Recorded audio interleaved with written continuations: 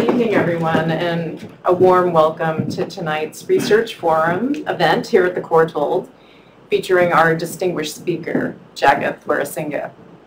So my name is Lori Wong, and I'm a senior lecturer here at the Courtauld, and together with my colleague Sujata Migama, who will shortly introduce tonight's speaker, we co-convene an interdisciplinary MA course, which is focused on art history and conservation of Buddhist heritage. So both this lecture series, and you see here some of the talks that are coming up, so I hope you will take note.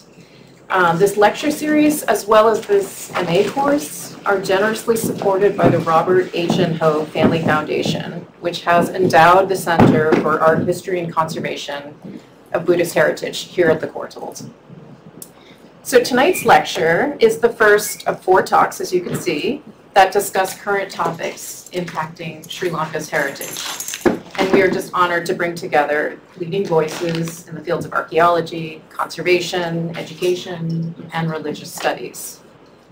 So these talks will address such issues as colonial legacies, religious nationalism, ethnic and religious conflict, and present examples of decolonizing collections, digitization projects, celebrating multi-faith heritage sites, and nature-culture links that really try to look toward Sri Lanka's future.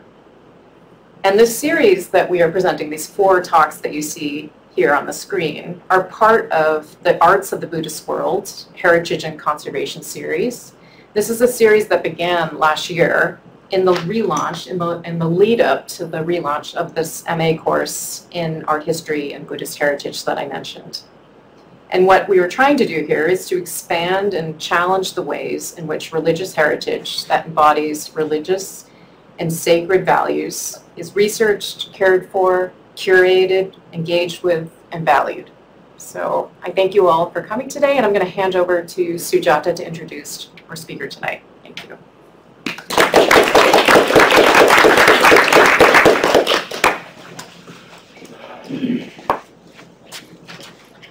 Thank you, Laurie. Good evening to all of you, and a warm welcome to all of you to the Courtauld and our first lecture series as we relaunched the MA in Buddhist art history and conservation. It's my privilege today to introduce Jagath Weerasinghe. Jagath Weerasinghe is first and foremost a contemporary artist, a giant of the 90s art trend. I first encountered him through a Japanese documentary over 20 years ago when I was living and working in the Bay Area. And in it I learned that Jagath's efforts to create a memorial to the disappeared or those who were massacred in the 1980s, in the late 1980s in Sri Lanka. A few years later, on a visit to Sri Lanka, I had the privilege of meeting Jagath in person. And I discovered that he wears many hats.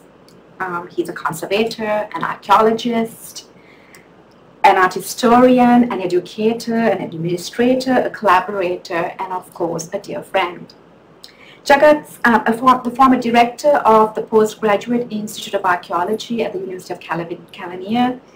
Jagath's work spans many disciplines, heritage studies, modern and contemporary art history, and much more. He has held fellowships at the International Center for the Study of Preservation and Restoration of Cultural Property in Rome, and at the Getty Conservation Institute in LA.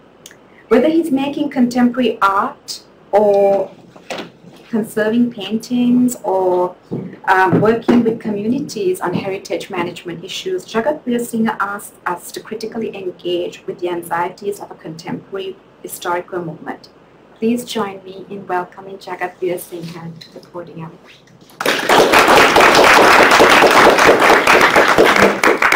Thank you, Sujata, and thank you, Lori, for inviting me. And it's a great honor and privilege to do this at this esteemed institution. Thank you all for coming. I hope I will make some sense of a very critical problem or a condition that we live through, or we have been living through for many decades in Sri Lanka. in the way I see it. As you see, my title is Conserving Buddhist Stupas, Religious Nationalism and Archaeology in Sri Lanka, because these things work together to create a particular kind of environment for us to live with. The complex relationship that archaeology and heritage have with nationalism is a well-documented phenomenon in the history of archaeology. The ways in which archaeology has been put to political use in nation-building programs have been the subject of a number of scholarly publications. One is Bruce Trigger, has very well documented it, and so many others.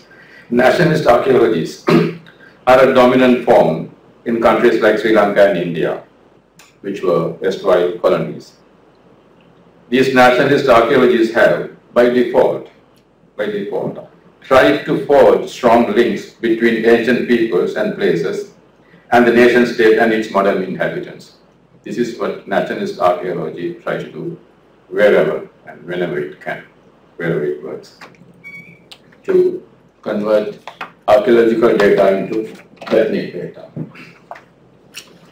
Gustav Kosinna's nationalist archaeology, which helped to fortify German nationalism and paved the way for Nazi ideology in the second quarter of the 20th century, is perhaps the most poignant example of this in the modern era. How archaeology served violence. His writings, Kosinna's writings, argued that similarities and differences in the archaeological record correspond to ethnic similarities and differences. I'm sure it sounds familiar to those who know archaeology in Sri Lanka and in India. This is central to any nationalist or racist archaeology. Such nationalist and racist statements abound in Sri Lankan archaeology. And the Sri Lankan media is enamored with such bad archaeology. Archaeology's relationship with nationalism in Sri Lanka has been the scholarly focus in Elizabeth Nisan's wonderful, interesting study, History in the Making essay, and Pradeep Jagannathan's Authorizing History, Ordering Land essay, where both of them examine the idea of Anuradhapura. It's one of the ancient capitals of Sri Lanka, or the first capital of Sri Lanka. The idea of Anuradhapura, the ancient capital of Sri Lanka, emerging as the cynosure of the nation as a result of nationalizing process. Nisan and Jagannathan have shown the workings of Sinhala Buddhist nationalism and colonial historiography together in the making of a particular kind of history for Anuradhapura. Nisan traces this process quite succinctly. I quote Nisan. Anuradhapura came to be shaped by a new nationalist consciousness, that of Sinhala Buddhist nation as a historically constant, homogeneous bounded entity. Close the quote. The purpose of this kind of history, as mentioned above or earlier, is to assert tie-ups with the past within an imagined history of a preferred ethnic group, the very stuff of extreme nationalism. Archaeology in Sri Lanka began in Anuradhapura, so to speak. Sri Lankan archaeology as a field practice has been mostly concerned with surveying, excavating and conserving stupas and other religious buildings. Conserving and restoring Buddhist stupas has always taken the center stage in Sri Lankan archaeology. Archaeological excavation and systematic examinations of stupas and monastic buildings in Anuradhapura, which is now a World Heritage Site, began in around 1884, towards the end of the 19th century. Even today, conservation or restoration of stupas command the attention of the highest political authority in the country. This presentation takes two such examples as its main focus of engagement: the conservation of the Abhayagiriya Stupa in Anuradhapura and the Sandagiri Stupa in Sisamaharama in the south of Sri Lanka. Image on the top is from Anuradhapura, and that is this Sandagiri Stupa in Sisamaharama. My intention in this presentation is to critically discuss the crisis-laden path that the conservation of the Abhayagiriya Stupa in Anuradhapura took, and the issues surrounding the launching ceremony of the conserved stupa. and question the meaning of the restored Sandagiri Stupa in Tisamara. I intend to demonstrate the nature of a deep crisis that undermines and prevents Sri Lankan archaeology from becoming a critical discipline with reflexivity. The study of the past of the island became a fully institutionalized vocation with the establishment of the Archaeological Survey Department in 1890, following decades of antiquarian activities that began in around 1860s. The year 1890, the birth year of the department, is considered as the birth date of scientific archaeology in Sri Lanka. This is how archaeologists describe that birth of the department. It is very interesting. They use the word birth of scientific archaeology. This one may argue, or I would argue, that the 19th century marks the origin of the institutionalization of positivist historiography in Sri Lanka. The epistemological tradition, that is my positivist approach to archaeology. This is an epistemological tradition that is highly contested today, but still continue to date in most Sri Lankan archaeologists, the way they think about archaeology. Antiquarian sentiments still motivate many Sri Lankan archaeologists. Many seem to believe, this is very interesting, if enough data is found, then the truth about the past can be established. If you find enough archaeological data, then you can establish a single truth about the past. Many seem to think that archaeological data precedes the discourse of archaeology. They think archaeological data is self-referential. They don't seem to realize that archaeological data are the results of interpretation, results of a discourse. What this means for me is that the way we imagine the past today is still located in the colonial past of Sri Lanka, deeply enmeshed in the colonial rhetoric of the 19th century. Our almost unshakable and popular perception of the past of Sri Lanka, and let me quote Jagannathan again, is the real effect of the authoritative epistemological conquest of the 19th century. Said in other words, in the context of history writing and the popularization of a particular kind of historical thought, archaeology provided an empirically grounded colonial language of essentialism for the employment of the history of Sri Lanka, a language still at work in the field of archaeology. I'm sure it is still at work in the field of historiography, of history writing. This language detains Sri Lankan archaeology from becoming a critical social practice, and this is my major concern. What is detaining Sri Lankan archaeology from becoming a self-critical social practice? The founders and animators of this positivist origin in Sri Lankan scholarship were the British civil officers who were fascinated by the ruined buildings that were hidden under layers and layers of thick jungle. These guys, especially in the dry zone of Sri Lanka. And I single out these three figures because I consider them, they played a very pivotal role in making the idea of Anuradhapura and the idea of history as we think of it today. Sir James Emerson Tennant, Colonial Secretary, H.C.P. Bell of Ceylon Civil Service, and George Chernua played important roles in forming the modern ideas of Sri Lanka's past. European historical longings and the local chronicles of the island's history converged in these three figures, and many other colonial individuals also, to form a so-called scientific history for the island. I use this word scientific history. It is a word that many archaeologists and also historians would like to use the word scientific archaeology, scientific study of past. And at the distant beginning, these three individuals and several more others are there in forming this idea about the way we think about the past.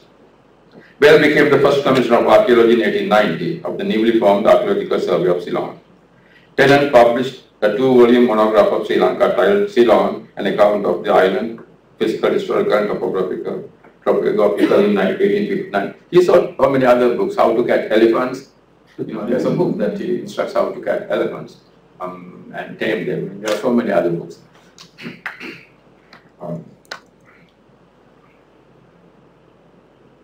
and Turnova in 1837 did the first acceptable translation of Mahavamsa and paved way for Mahavamsa to be the authentic history of the island. Mahavamsa to be the real authentic history of the island. And archaeology was, and the relation between Mahavamsa and archaeology was and still is a two-way equation that continues to authenticate each other.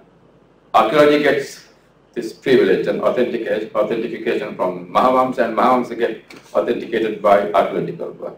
So,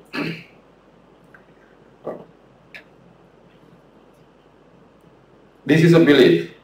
Now, this equation has established a seriously flawed notion that the past is synonymous with history. And this is my second concern in Sri Lanka's way of thinking about the past. This equation, archaeology and Mahavamsa together, has established a seriously flawed notion that the past is synonymous with history. This is a belief that has been hindering critical appraisal of historical and archaeological data in Sri Lankan scholarship. We know that our lives are spent with different forms and kinds of past, from historical past to archaeological past to anthropological past to geological past to there are so many pasts. And we are always and already caught in a web of past that makes our practical past. There's no one single past that we can rely on. And archaeological past is not equal to historical past. I can give you some examples, which I'm not going to, but say Sigiriya. The historical past tells a different story from the chronicles, but the archaeological past we have found of Sigiriya, a 5th century rock fortress, is very different from what is given in the Mahavamsa.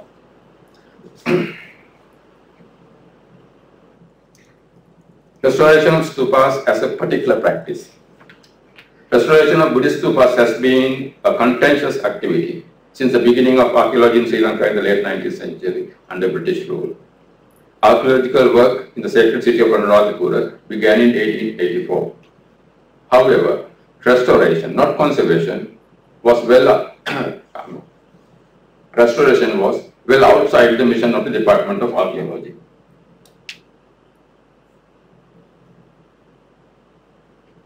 So, but you see on the top is one of most revered and venerated stupas. That's how it was found. That's how it entered the discourse of archaeology. Ruanvel Stupa, and this is what Ruanvel Stupa today is fully restored. And that is the Abhayagiriya Stupa, and this is how it is restored today. I want you to see the difference between these two restorations. Archaeological work in the Sacred City of Anuradhapura began in 1884. However, restoration was well outside the mission of the Department of Archaeology. Up until the 1940s, the Department of Archaeology maintained an anti-restoration stance. The colonial archaeologists saw the ruined stupas merely as ancient buildings with archaeological values. They saw restoration as not scientific. A stupa is the most prominent ritual building of Buddhist monasteries in Sri Lanka. It is meant to enshrine relics of the Buddha, and as such is considered a symbolic manifestation of Buddha himself. The stupas are colossal brick structures, as you can see. The Abhayagiriya Stupa in Anuradhapura, the main feature in this paper, is 315 feet tall. So that's the Abhayagiriya Stupa, that is 315 feet tall. Stupas contain high religious values, and they are also politically strong symbols. Buddhists worship them, and a range of rituals is performed in venerating stupas. Construction as well as restoration of stupas is considered to invoke high religious merit to the pious patrons. That's how stupas are taken by the common people. Of course, not by archaeologists though. And I don't blame them for that, but that's an observation one can make. While the stupas of Anuradhapura played an important role in the emergence of scientific archaeology and in establishing a regime of historiographical truths in Sri Lanka in the late 19th century, the stupas and other archaeological ruins of Anuradhapura also gave rise to another regime of truths, a regime of modern single nationalism that transformed archaeological data into heritage data. This is something that we have to pay special attention. As and when archaeology was becoming a so-called scientific discipline or scientific vocation under the archaeological practice of colonial archaeologists, at the same time, that very entities became under the idea of heritage within the discourse of single nationalism or single Buddhist nationalism, so to speak. This transformation occurred through the use of the very historiographical truth established by colonial scholars about Anuradhapura. Once again, this is another aspect, interesting aspect. There is this study of the stupas and the ancient buildings, and there is this scientific study of these things, and a particular kind of history is built around them. Using the same argument, the same entities are made into heritage. So archaeology and heritage is born at the same time in Sri Lanka, in Anuradhapura. So this is something that one has to understand. Why is this? Why I see a crisis in a problem in the way that we think of preserving stupas, or the way that we practice archaeology or the Buddhist archaeology.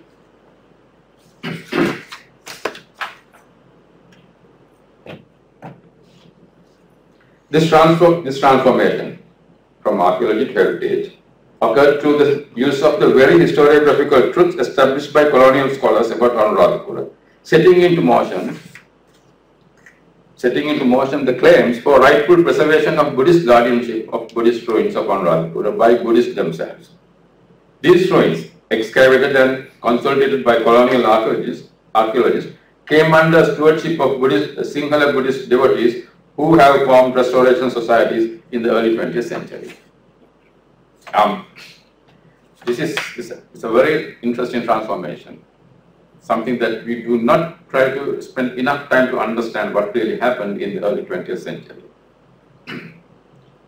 To the considerable distress of colonial archaeologists, the early decades of the 20th century was a period of confrontation with restoration societies, which Gamini Vijayasuriya at the next lecture on this series will speak more about it.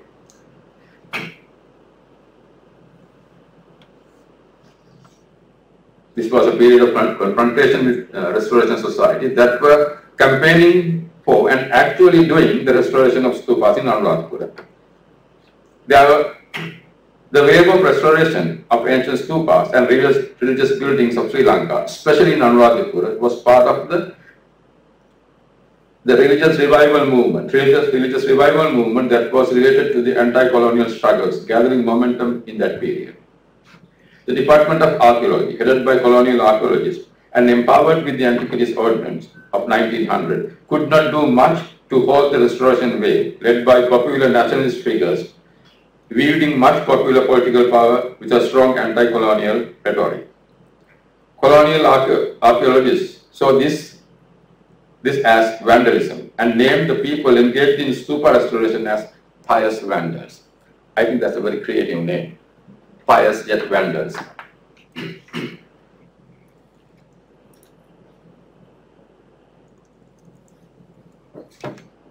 The pressure of the restoration wave seems to have been such that the Department of Archaeology sought to control the situation by revising the Antiquities Ordinance in 1940. Because the 1900 version did not allow the department to intervene with restoration work carried out on ancient buildings such as stupas that are not in crown land. If they were in the crown land, they could intervene, but most of these things are not in crown land. So the Department of Archaeology, that ordinance had no provision for them to intervene. The 1940 revisions of the Antiquities Ordinance actually did not prohibit restoration of religious buildings, but prohibited unauthorized restoration and made restoration a prerogative of the department. This is a rather peculiar development, for this meant that the Department of Archaeology became the patron of restoration and maintenance of ancient buildings, ancient religious buildings, which are by default living sacred sites of the country. This is once again, the state became, like in the ancient days, state became the patron of temples by this revision in the ordinance. And the majority of them are Buddhist buildings.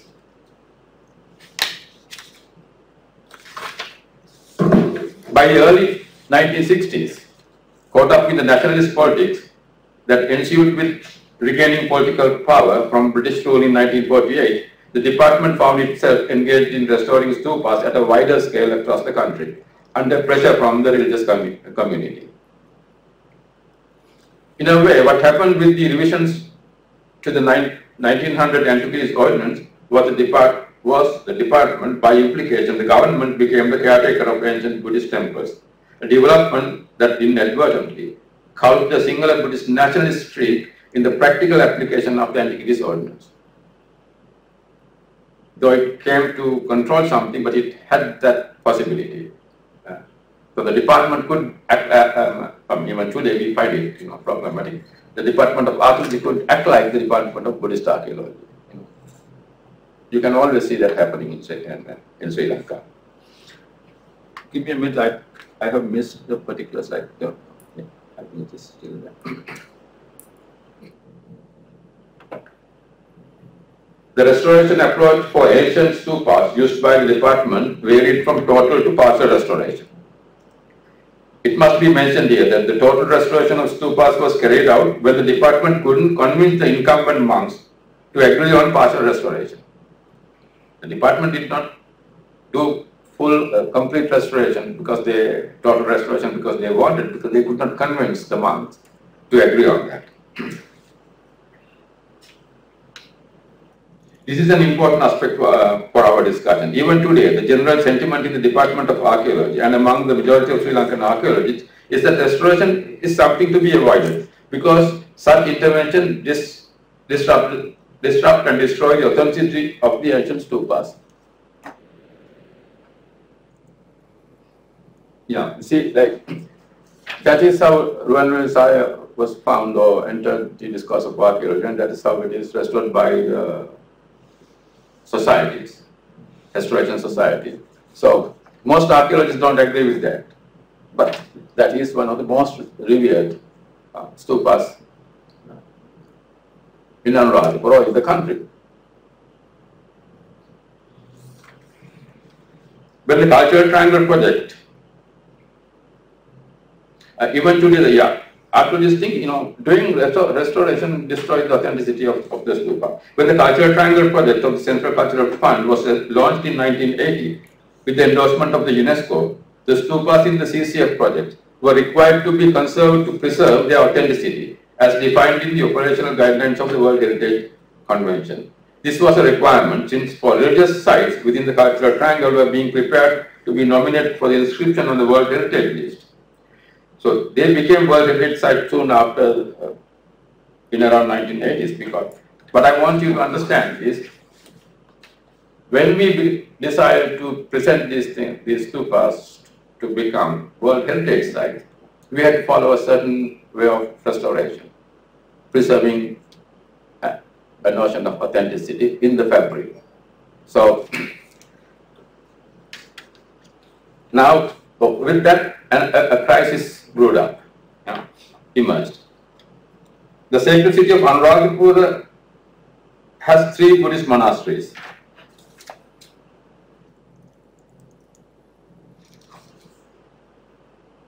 I think I have, well, I always do it, stored up my line of slides. This is the guy who instigated that anti-restoration, anti-colonial archaeology work in Anuradhapura. He's called Weerasinghe in the early 20th century. He's the one who transformed, archaeological data into heritage data. I'm sorry, I should have put this early on. Anyway, it's never too late, I guess. Now let me go to the crisis. The Sacred City of Anuradhapura has 3 Buddhist monasteries with 3 major stupas. The Great Runwell Stupa, which was restored in the 1930s by restoration societies. The Jetavana and the Abhayagiriya Stupa were to be conserved by the Cultural Triangle, and conservation plans were discussed with the relevant incumbent monks of the temple in the 8 sacred temples of Anuradhapura. Anuradhapura has this, 8 sacred temples. So we have to discuss with these monks if we do something in Anuradhapura. So we discuss with them.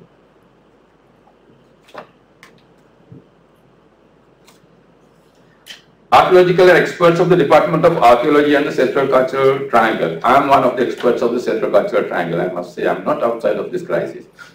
So convince the monks to agree to the principle of minimal intervention, but only to conserve the remaining historical fabric with minimum additions for structural strength. It was decided that the stupas would not have a final white plaster layer since that would cover the original fabric of the stupas. That means, so this is how, that stupa, Mirsavatiya stupa was restored like this before the cultural triangle interview. And here's another example. This is Department of Archaeology. This is the Atalavera. It was fully restored. But in Anuradhapura, we made this agreement with the monks. Okay, we will restore these things. This is Jagath and Abhayagiriya Stupas. We will restore them. But after restoration, the Abhayagiriya will not look like that.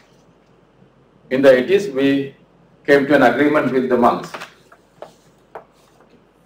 You're okay with me? You're with me now? Yeah. It's a very interesting story. So, archaeological experts of the department, and I was also part of that as I was much junior those days. I was listening. We will conserve but it will never look like that. It will never have a white covering. These discussions and the resulting agreement were concluded in the mid-1980s by all parties.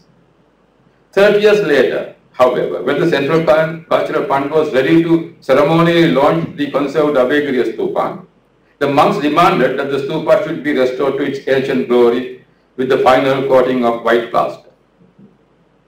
Sri Lankan stupas are necessarily white in color and have no painted decorations. The ceremony to be attended by the then president was postponed. The archaeologists were angered and felt betrayed because the monks agreed 30 years ago that it's okay to be like that.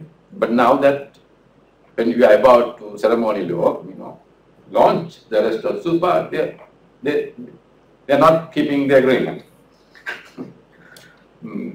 But the archaeologists were angered and felt betrayed, and the National Archaeological Council, of which I am a member, lodged their contrary opinion with the president by signing a petition. I also had to sign it because I'm an archaeologist. I'm part of the Archaeological Council. It is now necessary for us to ponder why the monks departed from a 30-year-old agreement. Another question at the same time that arises whether there was an agreement in the first place as such. And we say that, well, I know they agreed, or at least they didn't say anything against it. They kept silent, so we thought it's agreement. We went ahead with our plans and we got the World Heritage status. Now 30 years after, they're not with us. As a general rule, no Buddhist monk wants a brick-colored and incomplete stupa in a temple. We have a monk here. Every monk will speak for me, for what I say. Further, I suggest, if a monk agrees to a brick-colored and incomplete stupa because these visual attributes confirm its archaeological value and its antiquity, then it is not because he wants it, but because he has no power and language to negotiate successfully with the expert from the department and the cultural triangle. I say this because monks who commonly wield power do not listen to experts, nor do they respect the antiquities ordinance. The powerful monks, no, they don't listen to us. In my view, during the 80s, the monks of this monastery pretended to be convinced by the experts. It was a very different political climate at that time. A climate not buttressed by Buddhist populist nationalist slogans. This changed that climate very quickly by 83 with the Tamil guerrilla war, claiming a separate state for Tamil. In the war against the LTT, the Buddhist monks played a vital role, and the Sacred City of Anuradhapura, being a historic place with a number of very sacred sites in the country, played a pivotal role in this campaign against the war. It was here that the popular Sinhala Buddhist nationalist sentiments were proclaimed to mobilize the Sinhala Buddhist south of the country against the LTT under the regime of former President Rajapaksa. After the government of Sri Lanka won the war in 2009, there was further consolidation of national sentiments in the Sinhala Buddhist south. This involvement empowered the incumbent monk of Abhayagiriya with the support of the other monks of the Sacred City to voice their interpretation of what is authentic in a Buddhist stupa and departed from the 30-year agreement. This is how I make sense of it. They did not just depart from that agreement. There was a reason now. Their voice is more heard.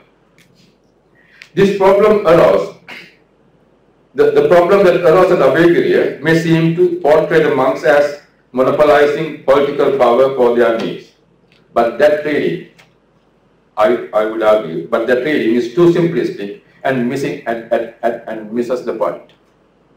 The Buddhist monks have always wanted the stupas pastored and whitewashed since the emergence of ancient ruined stupas as heritage expressions in the late 19th century. Monks usually express their interpretation of conservation or the restoration of an ancient stupa as their religious and traditional rites and condemn the approach of experts as Western and non-religious.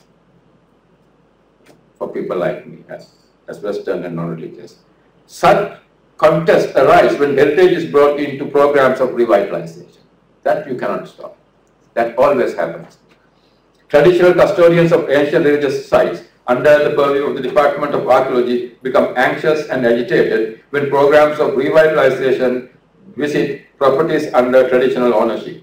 This is because archaeologists and heritage experts are famous for valuing and prioritizing the past over the living qualities of heritage. Archaeologists think this represents the fossilized past, but for the religious community, but for the Buddhist monks in living there, no, it is a process of living. It's a process of living culture. So we prioritize the past over the living qualities of heritage, thus depriving any degree of local developmental aspiration for heritage sites. We have endless fights with these monks when they want a Sanghavasa renewal, or some new infrastructure requirement comes in. We are very happy to condemn it. No, you cannot do it. It's against the antiquity ordinance. Heritage experts rely on the concept of authenticity, while the traditional custodians of heritage places,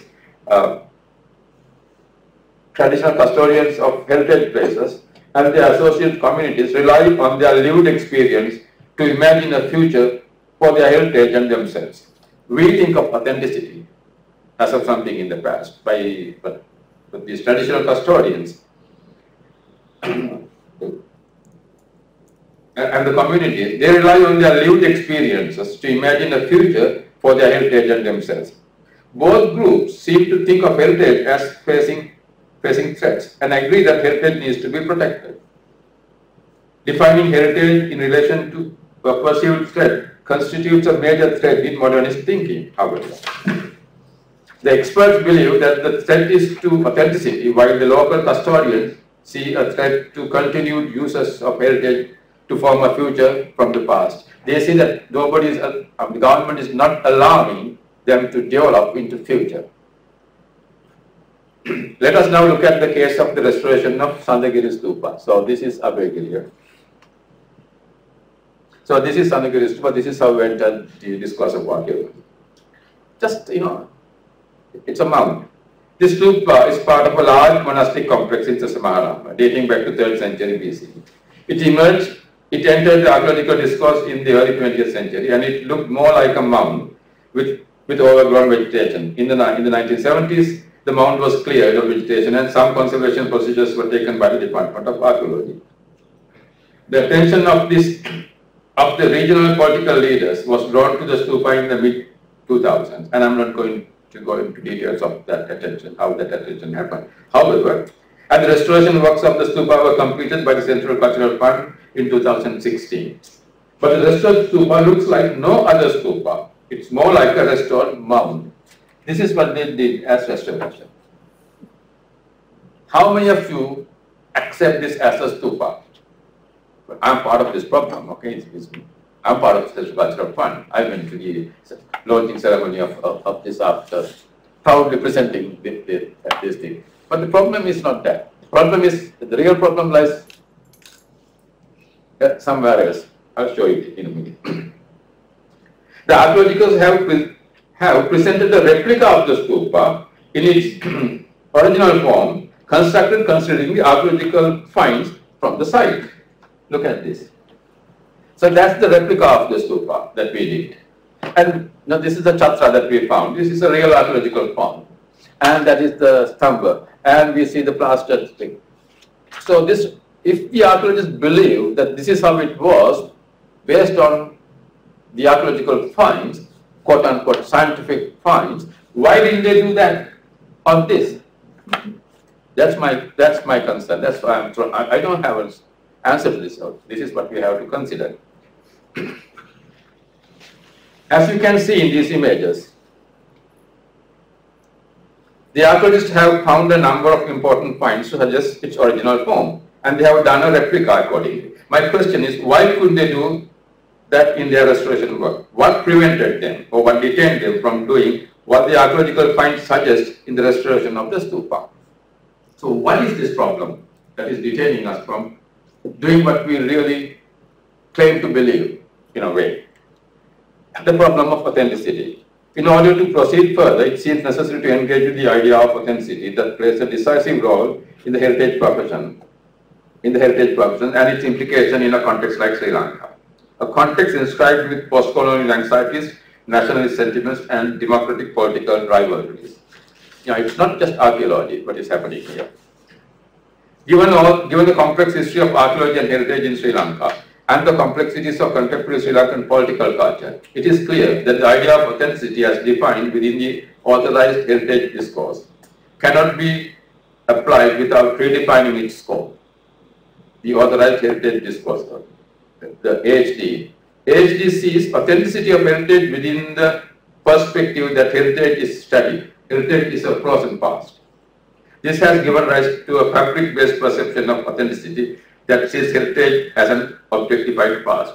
This formulation of authenticity in heritage has very limited space for the performance of intangible heritage. And in living sacred sites, this is very problematic. It's almost impossible to maintain. The concept of authenticity became a problem when it was presented as a necessary criterion to be observed in the operational guidelines for the implementation of World Heritage Convention in the 70s. The guidelines required the World Heritage to meet the test of authenticity, and authenticity was considered in the 4 areas of design, material, workmanship, and setting of the sites considered for inscription in the World Heritage list.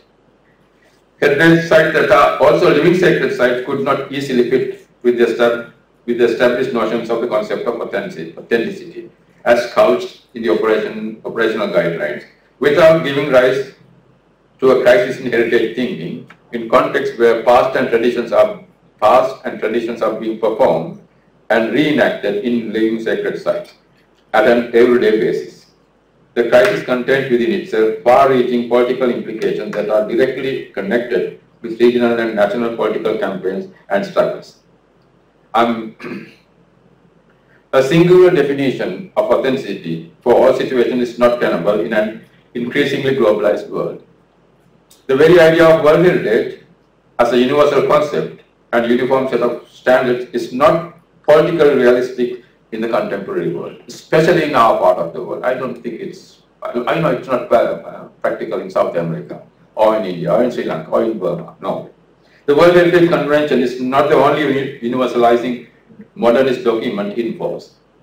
Other conventions, such as the Convention for Intangible Heritage and the Convention for the Protection and Promotion of the Diversity of Cultural Expressions, are also in force, that allow the traditional custodian to speak a different language of power and to do away with heritage experts. That is happening, These traditional custodians are not isolated islands. They already know that language, but at least they exploit that language. I'll give you one good example on that.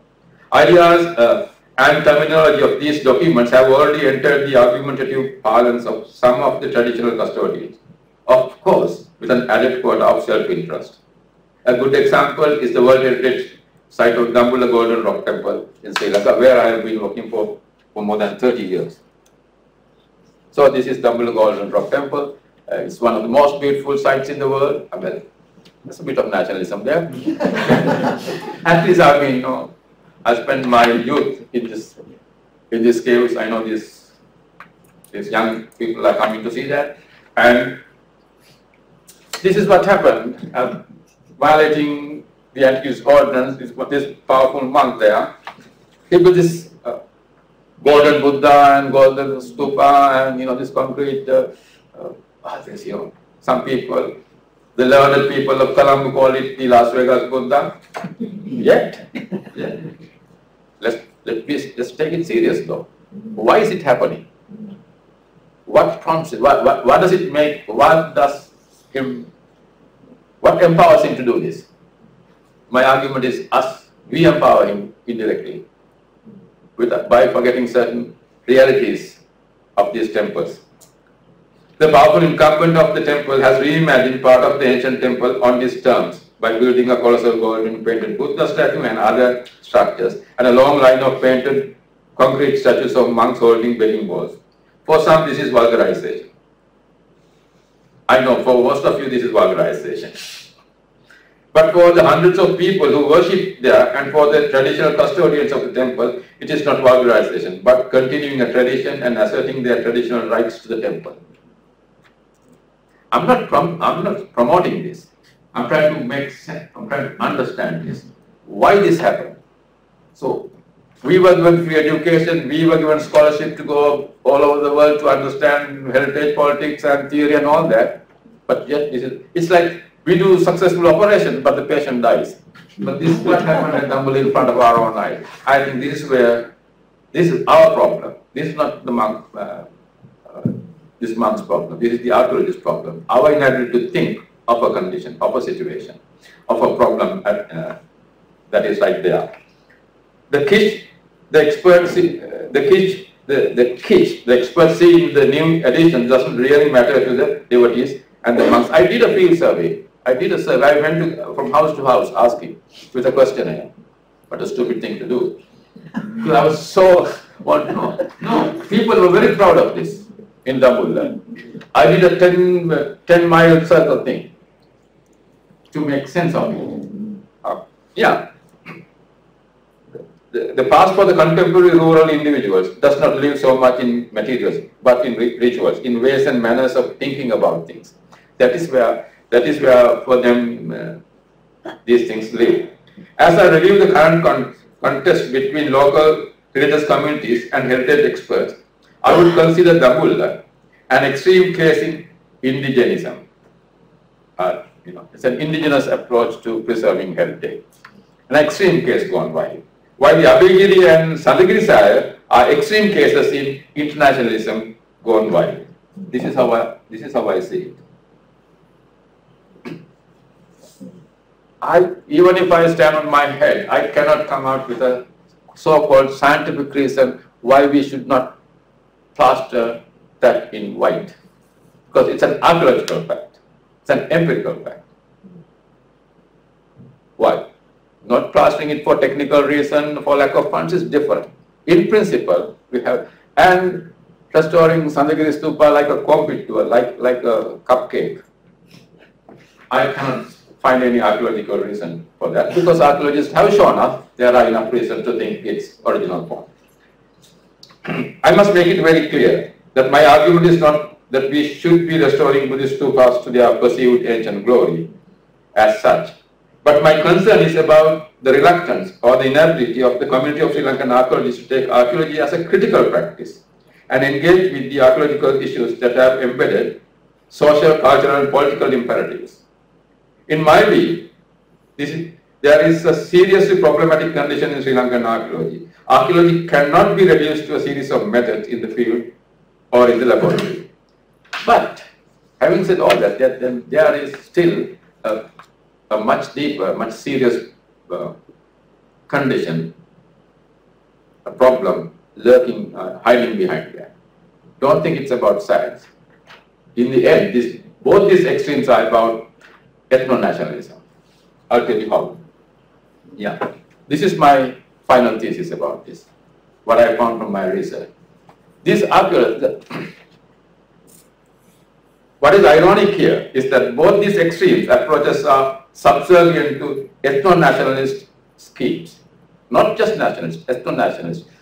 I cannot go into detail. If you take the case of Kurundi Viharaya, 3 months or 6 months ago, we think of archaeology as this mega scientific discipline.